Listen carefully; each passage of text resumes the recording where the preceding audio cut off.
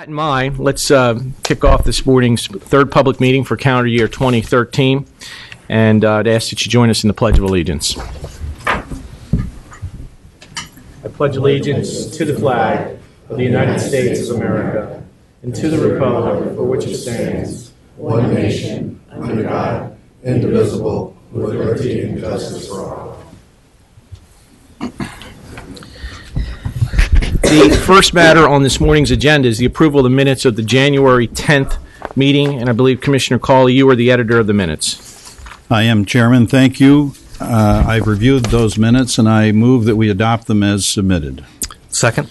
Any discussion? Any objections? Hearing none, the minutes are approved as submitted. To begin our public meeting here this morning, I'd like to welcome to the podium Ms. Cheryl Walker-Davis. Good morning, Cheryl, and happy Valentine's. Good morning, Mr. Chairman and Commissioners. Happy Valentine's Day and happy anniversary. Thank you.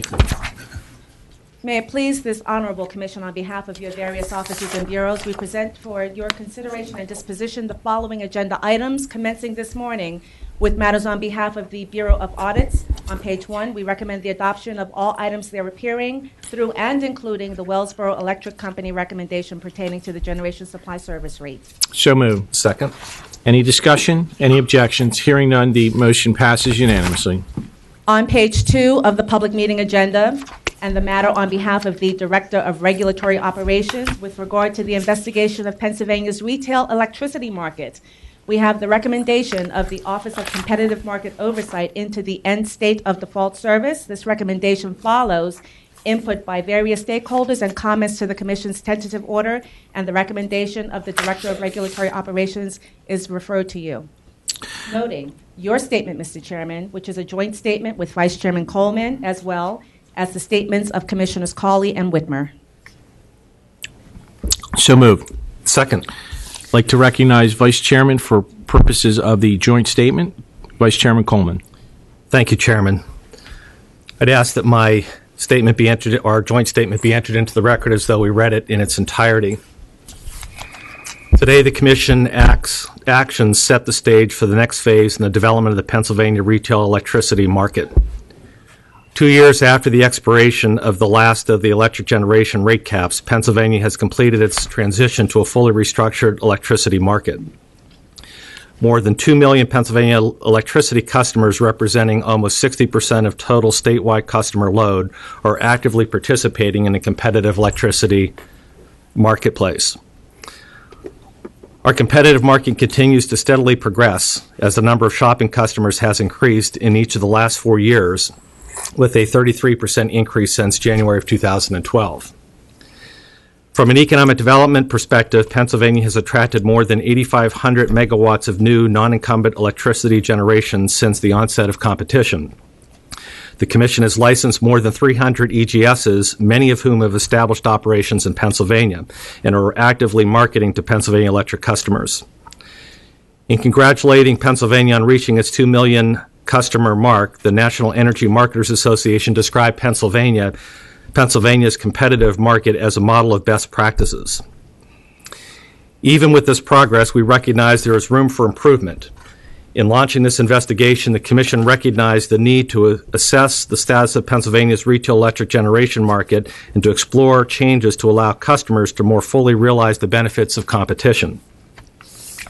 Our joint statement highlights the improvements that today's order directs. These improvements will help ensure that customers are making informed decisions about their electric supply service and will continue the progress of removing unreasonable barriers to a more robust and sustainable competitive electricity supply market. In taking today's actions, we reject the argument that our proposed model would harm customers by subjecting them to price volatility. Rather, a careful analysis of the energy futures market, as well as the amount of past PTC swings related to reconciliation includes that our proposed model will likely decrease the volatility felt by customers. Furthermore, in the more than 4 years since the existing statutory default service procurement standard became effective, domestic natural gas production, a primary driver in electricity pricing, and the deployment of demand response and energy efficiency measures have increased exponentially. These two factors have combined to drive much of the price volatility out of the electricity pricing. In short, the market forces that were the basis for the changes of the statutory default service language procurement standard in 2008 no longer exist. 2008 was a time of record high natural gas prices due to fears of decreased production due to hurricanes in the Gulf Coast, among other factors. This led to a corresponding increase in electricity pricing. These increases, coupled with the expiring long-term rate caps, increased the fear that upon the expiration of generation rate caps, there would be rate increases in excess of 100% of capped rates. However, those market forces are relics of the post-shale gas energy world. These facts clearly demonstrate that the Commission's proposal of transitioning customers that remain on default service to more market-based pricing will not harm those customers. Further, customers wanting price stability have every opportunity to purchase such a product from their competitive supplier. In closing, we'd like to thank our staff, and in particular the Office of Competitive Market Oversights, for their time and effort devoted to this matter. Their counsel has been indispensable, and we are grateful for how they have balanced their responsibilities to both this proceeding and the regular duties. We also want to thank the numerous parties who participated in this investigation. We found their comments and testimony to be very informative and essential to the formulation of our decisions throughout this process. We hope that you will all continue to be active in the various proceedings and working groups that will follow from this investigation. To that end, we view today's actions as an important step in what will be an ongoing process for an even more robust and sustainable competitive electricity market in Pennsylvania. Thank you, Mr. Chairman. Thank you, Vice Chairman, and thank you for your leadership on this issue. Now I'd like to recognize Commissioner Cawley for purposes of his statement. Commissioner Cawley. Thank you, Chairman.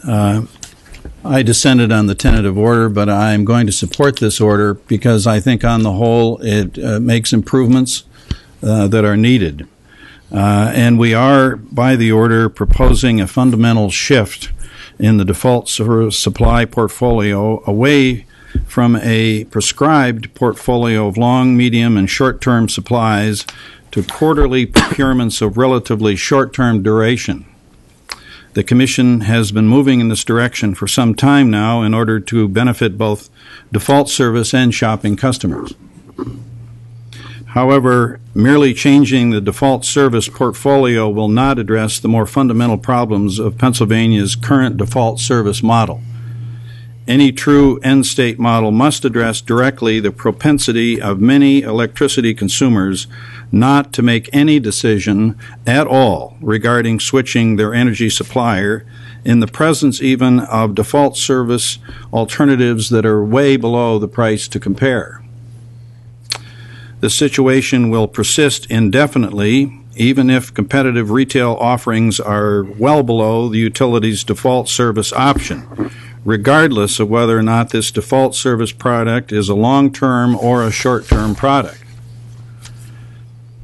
But today we are taking steps to further resolve these problems with the goal of ultimately reaching a fully competitive market. In an effort to reach that goal, today we announce the commencement of a collaborative charged with tackling the issues around optimal models for a non-utility default service product. And the order acknowledges our legislative allowances, actually the statutory allowances for such a construct. I ask that the remainder of my statement be placed in the record as if I had read it in its entirety. I wish to compliment the ACMO staff and all those who have labored so hard to move us forward. Alas, we have a long ways to go. Thank you, Chairman. Thank you, Commissioner Cawley. You are to be commended for your leadership on this issue as well. Now it's my pleasure to recognize Commissioner Whitmer for purposes of her statement. Commissioner Whitmer. Thank you, Mr. Chairman. I would like my statement entered into the record as if I had read it in its entirety. Earlier this week, the Commission publicly recognized the fact that over 2 million Pennsylvania customers are now participating in the retail electricity market.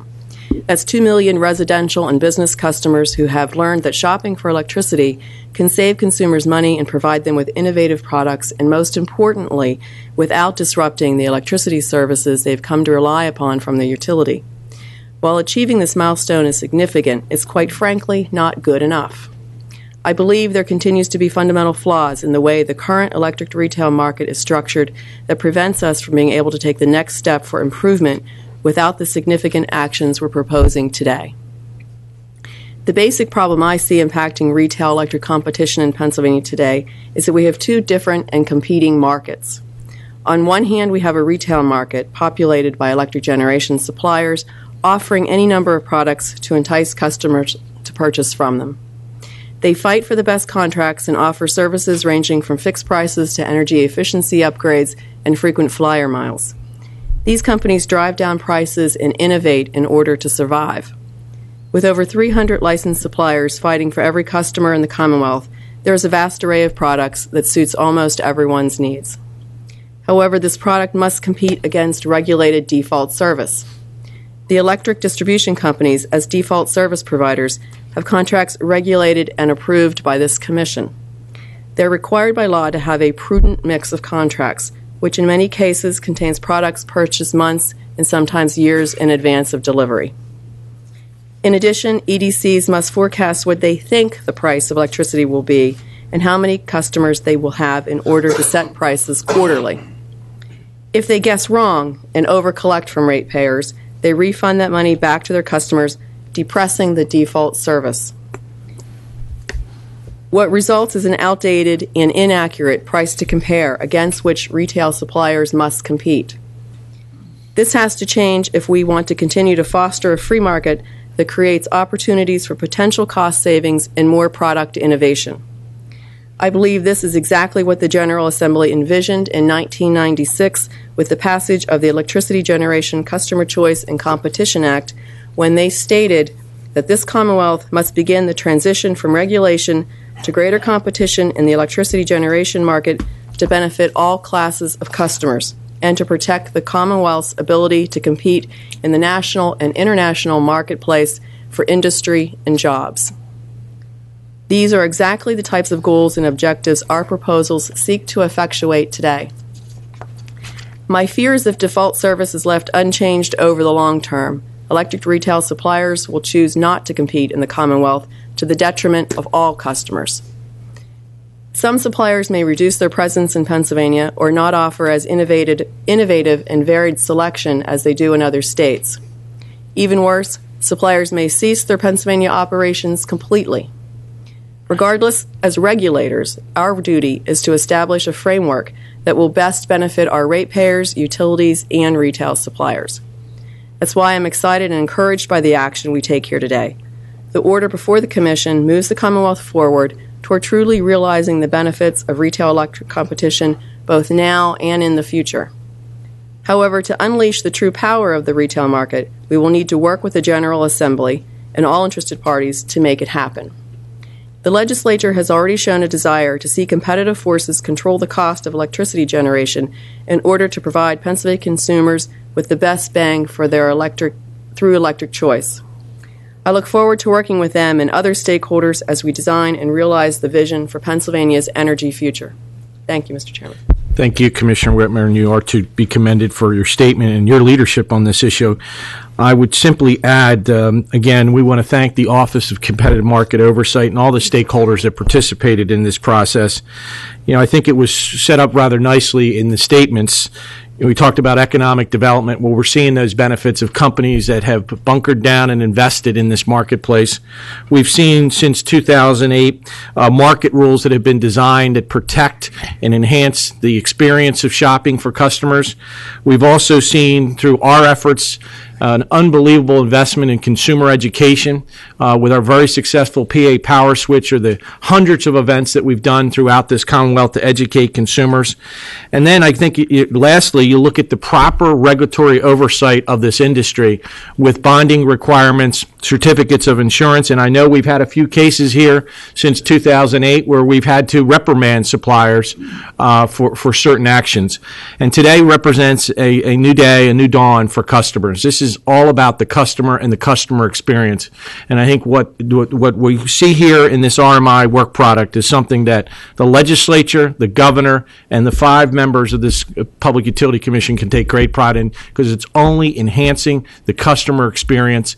And I think that's something that, to Commissioner Whitmer's earlier point, we want to keep that very robust here in Pennsylvania. So with that, I think Commissioner Gardner agrees with everything I just said in his statement.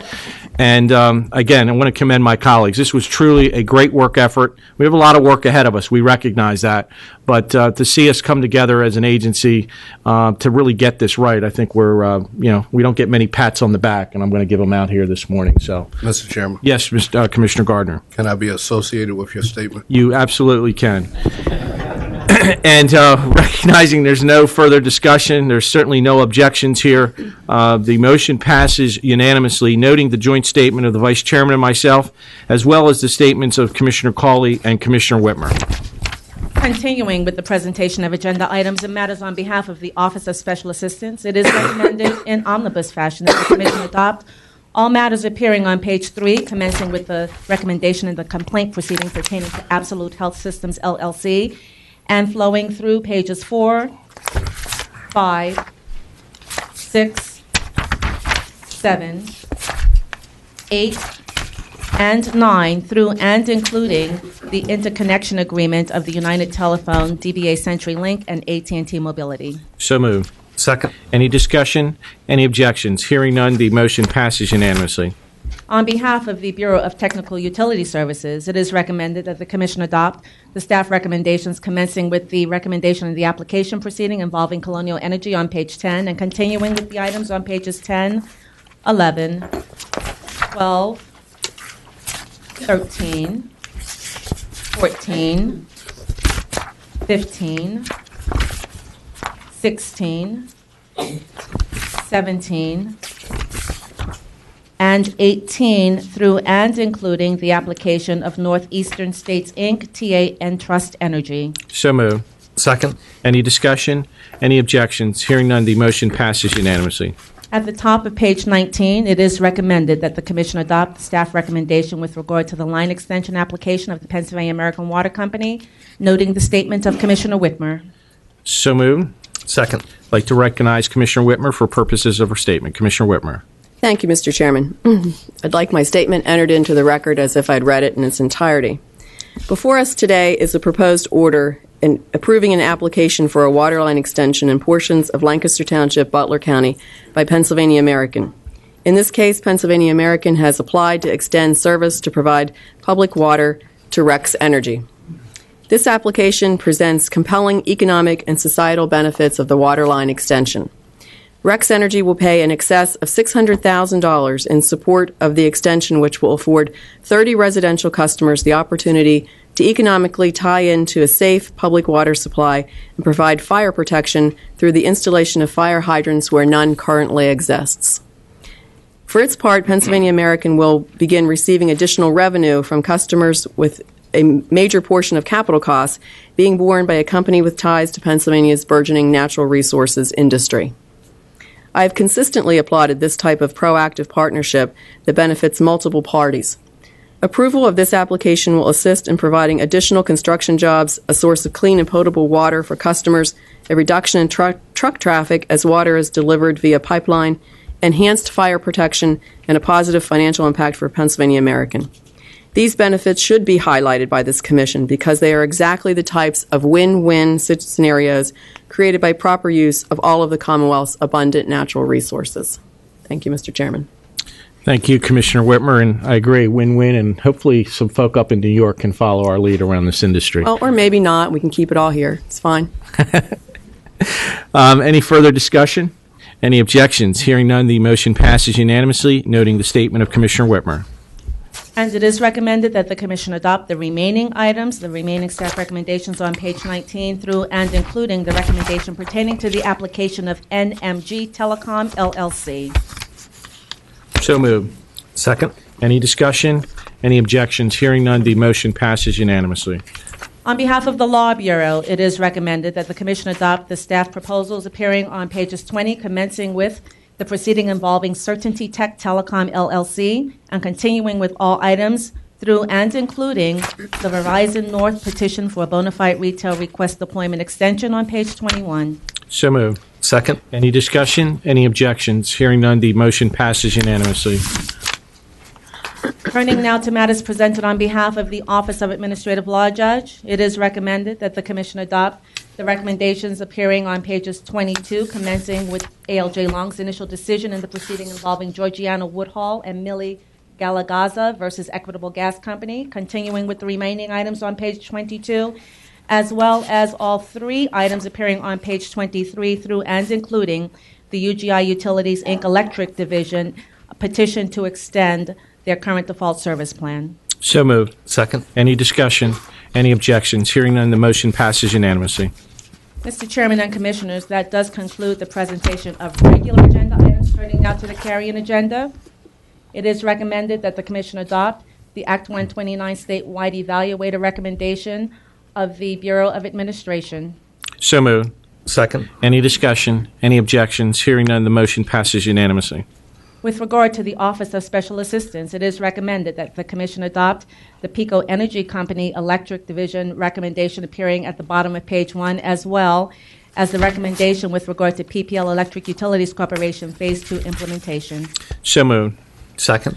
Any discussion? Any objections? Hearing none, the motion passes unanimously. With regard to the Bureau of Technical Utility Services, there appears the recommendation with regard to the First Energy Company's revised default service plan consistent with the Commission's order entered on August 16th of last year, and there is the motion of Commissioner Cawley. I'd like to recognize Commissioner Cawley for purposes of his motion. Commissioner Cawley. Thank you, Chairman. We have before us consideration of a joint petition for approval of the revised default service plan retail market enhancement programs of Metropolitan Edison Company, Pennsylvania Electric Company, Pennsylvania Power Company, and West Penn Power Company, filed on November 14th of last year. While the parties were able to resolve several changes to reflect the Commission's action on its original default service plan, issues related to the pricing structure of the opt-in aggregation program were unresolved. The companies proposed that purchasing electric generation suppliers provide a 4-month fixed price offer that is 5% off the March 1st to May 31st, 2013 price to compare for supply service commencing between June 1st of this year and June 30th of this year. Participating electric generation suppliers would also provide an 8-month fixed price for the duration of the 12-month contract and reward customers who remain with the EGS under this program with a $50 rebate check if they remain with the assigned EGS for the first 4 months. Both the 4-month and 8-month prices would be required to be provided to the Commission by February 25th, 2013. That's this month, and be provided to customers in their marketing materials submitted to the company's mail house by April 4th of 2013. Both the Retail Energy Supply Association and Washington Gas Energy Services expressed concerns about the pricing requirements of this proposed opt-in aggregation program. Specifically, RESA takes issue with requiring an EGS participant to provide a price fully 8 months in advance of the delivery date, without any reasonable ability to predict the level of enrollment that would be in effect at that later date.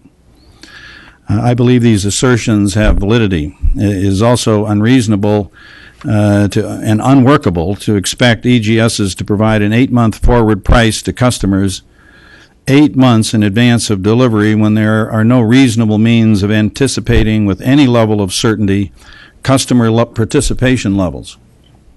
There's simply no means for EGSs to securely and responsibly hedge such a requirement. Instead, the 8-month price should be provided to the enrolled customer of an EGS at least 45 days prior to taking effect. Furthermore, these prices should be submitted to the Commission no later than 45 days before offers are extended to their customers. To the extent an EGS prefers to provide an 8-month fixed price, they are certainly free to do so. Before I move this motion, I wish to observe that our staffs were working on this, particularly this order and other ones, well past midnight last night. And I saw an email this morning where they picked it right up again, where they were working with this order. Shelby Litton Kenny emailed my Eric Matheson at 4:56 this morning, working on this order.